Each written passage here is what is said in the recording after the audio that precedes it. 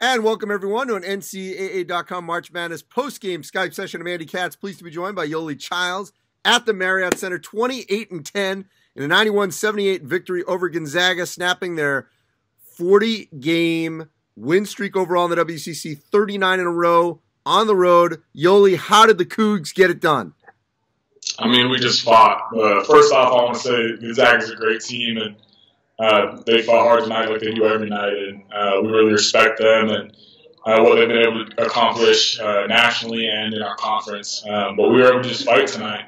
We talk a lot about playing 5-on-1 instead of 1-on-1, and I think that's what we did tonight. We fought for each other. We made plays, trusting that the person behind us would have our back, and all night we did it together.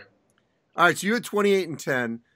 There was many times where they were making runs, and whether it was you, whether it was TJ Haws, whether it was Toulson, there was always someone there to answer. What was being discussed during timeouts with Coach Pope and the staff about how to answer? I've never seen a team encourage each other so much. Every single time a guy misses a shot, it's you got the next one, you got the next one.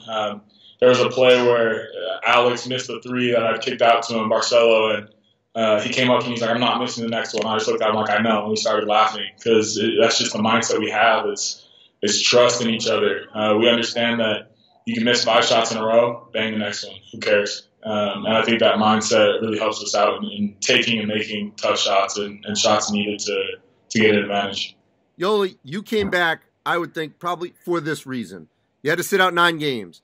You had, I'm trying to remember, was it an eye or finger? You had multiple games that you had to sit out.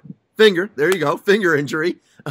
So it's been a bit of a roller coaster this season. How much does tonight make it all worth it? I think tonight makes it worth it, but the journey's made it worth it. The growth that I've had as a player and as a person has made it worth it.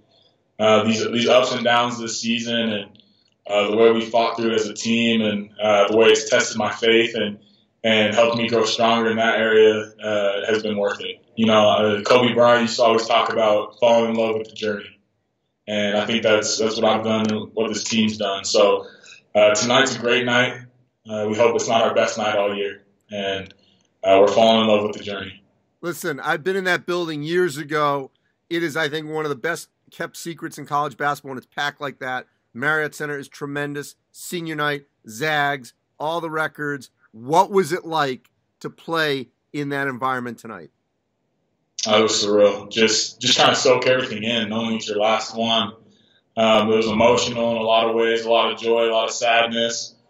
But the overall feeling was just fight. Just being able to fight for my teammates, and every single guy felt that way. And we had students camping out for days, you know. And when they camp out like that, they deserve to see a win. We had a packed arena, sold out, and when you just have all that magic going in there and so many people that are believing in you and rooting for you, you know you can't let them down. Hey, one last thing, Yoeli. I know we still got another week. You got the WCC tournament. I'll see you in Vegas for that. NCAA tournament. I know we're a ways away, but it's clear when this team is clicking, offensively especially, and defensively, obviously, you guys are much better. What's the ceiling with this group next month? I think we can play with anyone and we can beat anyone. And it's just going to come down to us continuing to achieve the goals that we've had every day, and that's to get better every day. We have a short memory, whether it's good or bad, and we're going to come in on Monday and work as hard as we can in practice to prepare for Pepperdine, and we're just going to take it one day at a time. And I think as we continue to do that, our ceiling will be really high. Congrats on a tremendous night. I still know there's more to achieve. We'll see you soon. I'll see you in Las Vegas. Appreciate you. Thank you for your time.